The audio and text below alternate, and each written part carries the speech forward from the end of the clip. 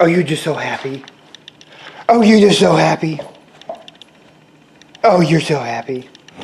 Well, hey, guess what I found?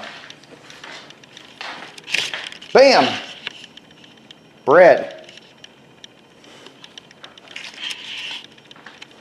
I was like, man, I never really look at my bread cabinet.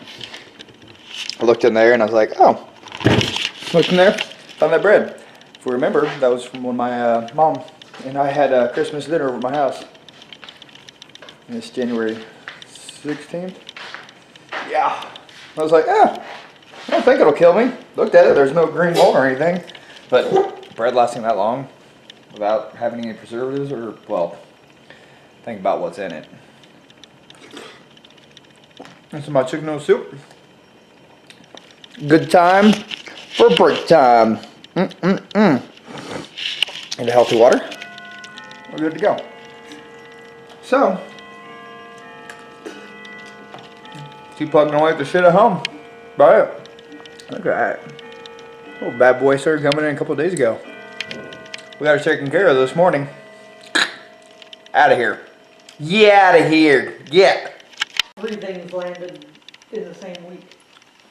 Social Security. Who's that? From my house, the rental house, and what else? I don't know. Surprise visitors. Everything.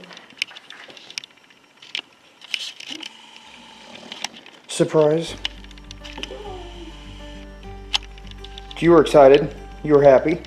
Couldn't get enough attention. You got surprise visitors. Somebody else besides me. Somebody else to play with. Somebody else to get loving from and attention. That's when she stops and poses when she sees that. Since you're attention deprived. You just stop and wait. You're like, what are you talking about, fool?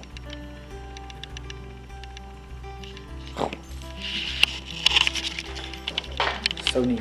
Guess you took another bath tonight. This guy. A couple baths this week. Man, I like it where I can just sit there and just do stuff on my phone and cut up ideas, think, relax. I like it. It's cold weather about to be coming. I'm not very a fan of that, but I don't know. It's just really quick. Just, you know, the things you can create and do from your mind and your phone. And I just realized the things you can create and do without killing your body and your sleep and everything else is tremendous. Shit. Like, it's nuts. I gave up 10 years of my life killing myself, no sleep, countless hours for somebody else, this and that, and what you can create for doing something for yourself, yes, it takes more mental stress, but it takes a lot of the physical stress out of it. It's nuts.